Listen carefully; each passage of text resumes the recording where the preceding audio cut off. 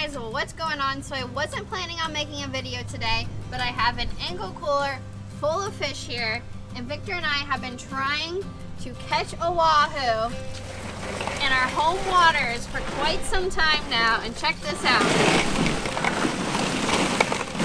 Not only do we have one, but we have two, as well as some blackfin tunas and a dolphin, and we caught some bonitas. And we did it with our friend Elliot and his dad Rob. Huge thank you to them for taking Victor and I out today. We have yet to catch a wahoo out here, and we finally got it done today. So big thank you to them. Now let's get to fishing. Wahoo on! Smoking it.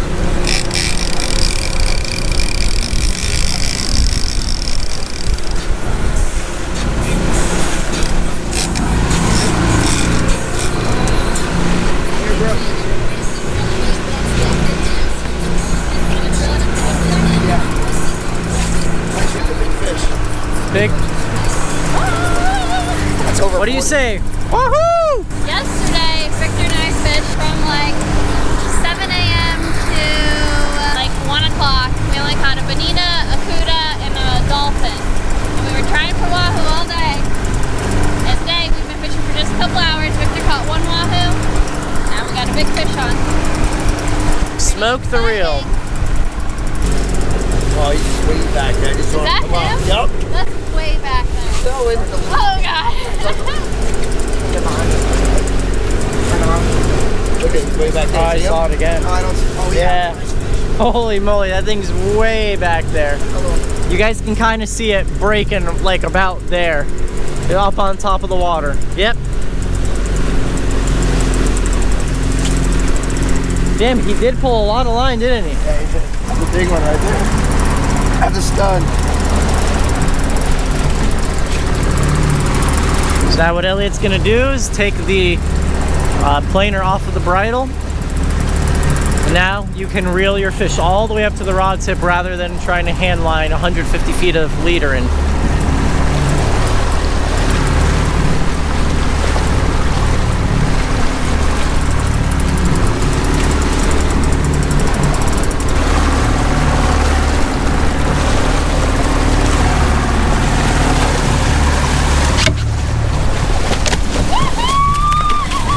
Oh, stud, dude. Oh, yeah. Hell yeah. Damn. Oh, my God. Holy smokes. Sick half shot, bro. I'll tell you what, I've never felt so much pressure to actually get a fish to the boat as I did just then. That one might be bigger than the one in the Like, keys. so much pressure. It's a stud.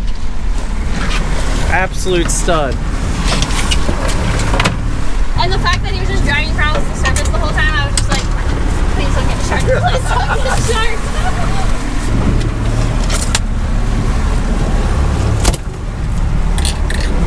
Alright, well, Victor and I have caught wahoos in the Bahamas. We've caught them in the Keys. Today is the first day we've ever caught some wahoo in our home waters. Pretty awesome. Big shout out to Elliot and his dad for taking us out today. He is, He's heavy, is what he is. He's heavy. Elliot is literally the wahoo whisperer, and there's the proof. Another blackfin.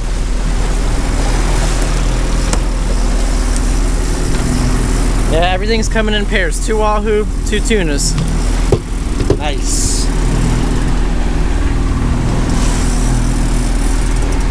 Are you on there? Yeah. You are? Oh, a 3rd tuna. Look at that. Don't even have time to put the wahoo in the cooler and 2 more tunas. Little update for you guys. We got Brook hooked up. This is on a daisy chain, so that's those squids in a line.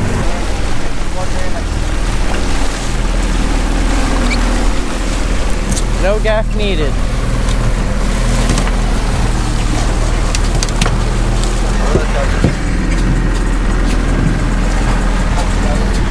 So this is the daisy chain, bunch of little squid skirts, and then a bigger one right there.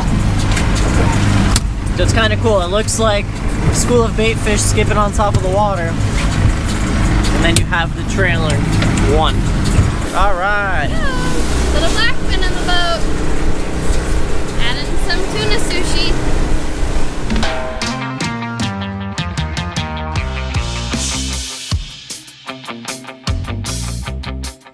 Alright guys, welcome back to the fillet table. Now it is time to fillet up this wahoo. Victor just filleted up the big one that I caught, and I'm filleting up the smaller one that he caught. And I want to give a huge shout out again to Elliot and his dad for taking us fishing. And we caught almost every single fish today on those bait strips, except for a couple we caught on daisy chains. Well, a couple of the tunas at least we caught on the daisy chains, but all the wahoos, the dolphin was caught on the bait strips. And if you guys are interested in those, I will have a link in the description where you can find them. It is Elliot's design. He came up with that idea, and they obviously work because we caught a cooler full of fish today. So let's get to filleting this guy.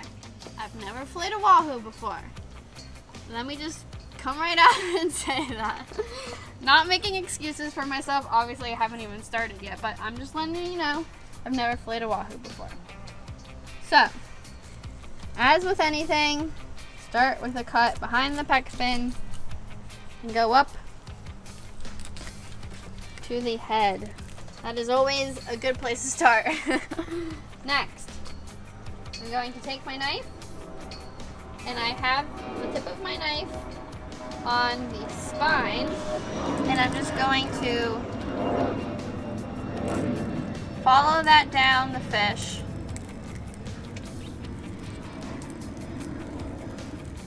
All the way down with just the tip of my knife, following the bones all the way to the tail.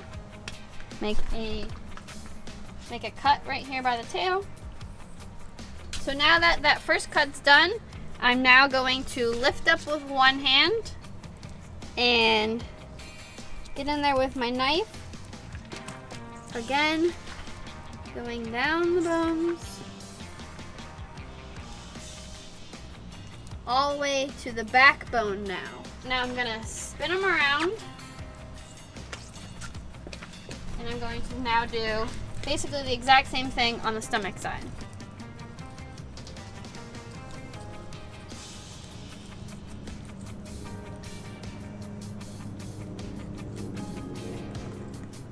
Aren't they such a pretty fish?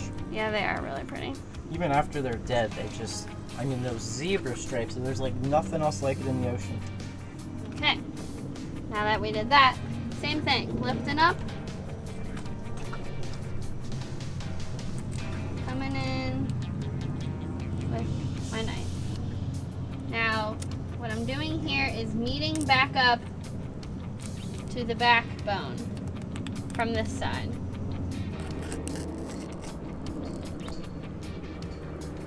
So now I flipped them back around, back to the front side, making sure that both of my cuts connect, and it should just come off now if I got the whole thing. Fin bones.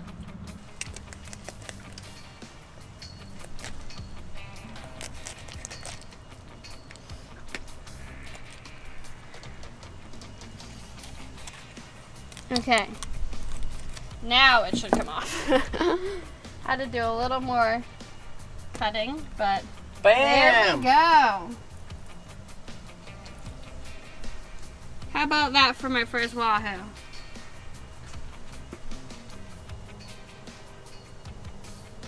I am very pleased with myself, I must say. Did a great job. That meat looks so nice. Nothing fun inside his stomach, but there's my finished product. There's my second side. This is where the gaff was. We can just chop that out. But the meat looks amazing, and I'm very proud of myself. First wahoo in the books, and I think I did pretty good. All right, guys, I'm gonna be honest. Victor filleted the first wahoo first with this exact knife. And I was like, I'm gonna use that knife. We have a bunch of Dexter knives, but I saw him use this one first, and I absolutely loved it. I thought that was great. It turned out really well, and I loved this knife. This is the Dexter 6-inch curved boning knife. did a great job, as you saw. If you guys are interested in any of the Dexter knives, I actually have my own coupon code for you guys to save 10%. 20. To save 20% with code Brook20. I will have a link in the description, but it's dexteroutdoors.com. Okay, I don't think I've said this in quite some time, but always make sure to pop the eyes of your fish after you fillet them.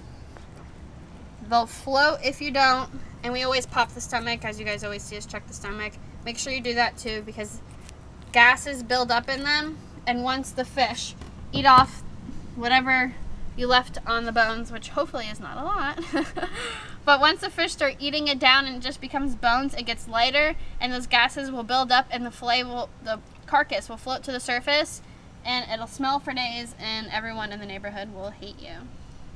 Okay, going for his last swim. We are losing some sunlight here, but now it is time to skin. Now, with a fish like this that has very, very thin skin, they're hard to skin if you were trying to just attempt to go across the entire thing in one go. So it's easier if you split it into sections.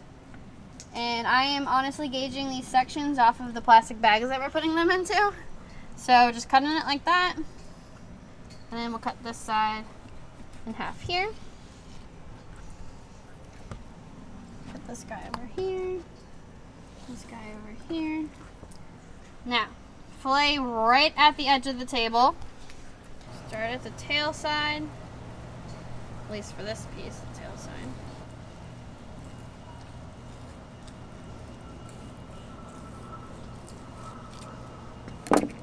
And there is your beautiful piece of wahoo. Wahoo is something that's absolutely delicious eaten as sushi or sashimi, which is probably what I'm going to end up doing with this. I'm going to finish skinning up the rest of it and then also clean the tunas, and then I will meet you guys in the kitchen.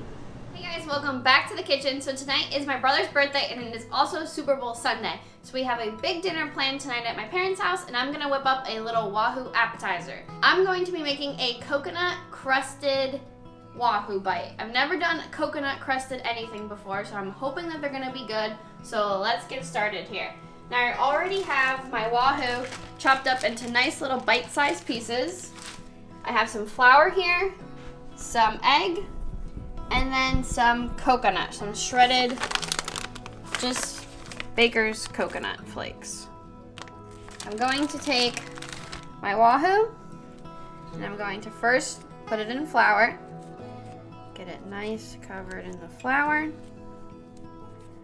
Then I'm going to go into the egg.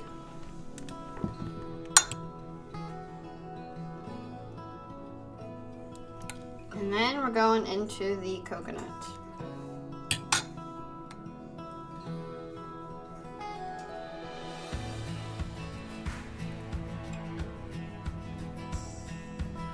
Just like that.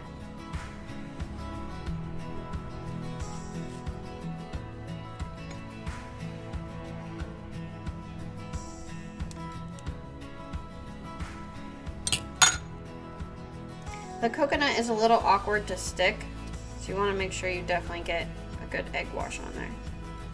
Alright, so I have all of my wahoo crusted with the coconut. I have a pan here with some hot oil, and we're ready to start frying them up.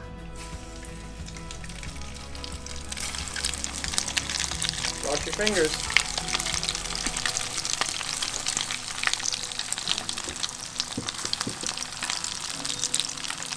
Okay, so my oil was very hot for that first round, and they cooked really fast, and they got a little too crispy. And by crispy, I mean burnt. So now my oil is not as hot. So hopefully this batch goes better.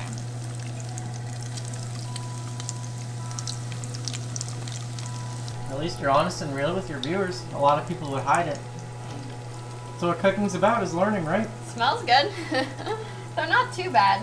One side is nice and brown, but the other side is a little burnt.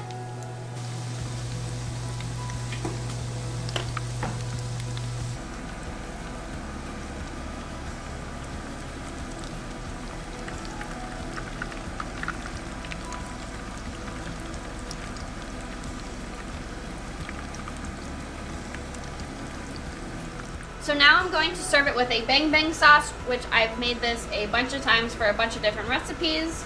All it is mayonnaise, sriracha, depending on how hot you like things, and then sweet red chili sauce.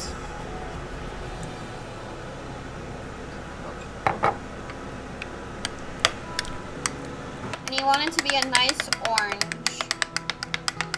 I'm going to add some more chili sauce to it, as well as a bit more sriracha.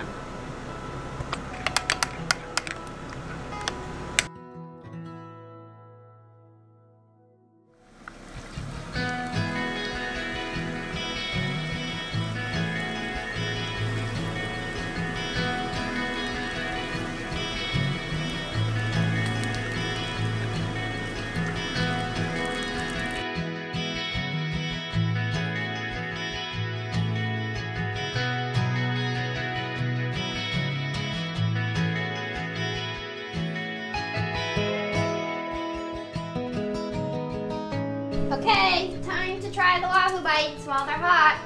Take one and dip. Just take it and dip. Take it and dip. Try it without dipping first. No, do a dip.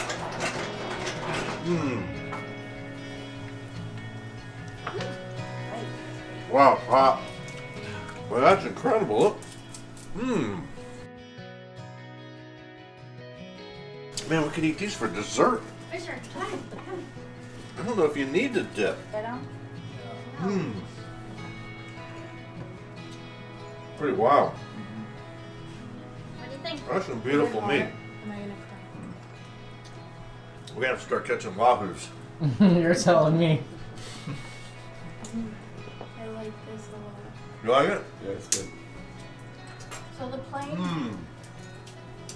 Good, huh? Wahoo is such a good, nice meat. Really good. What do you think, Mama? Delicious.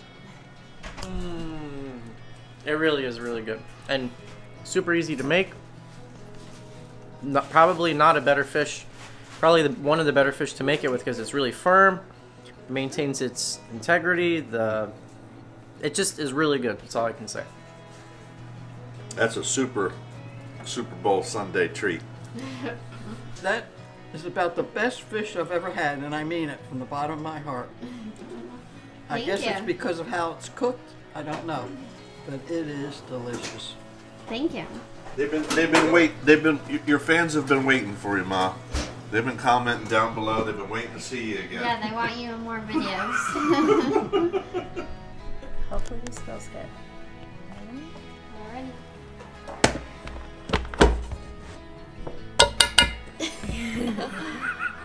Yay! Full again. Good job. Oh, darn. Happy birthday to you. Happy birthday to you. Happy birthday, dear Fisher. Happy birthday to you. And many more. Uh-oh.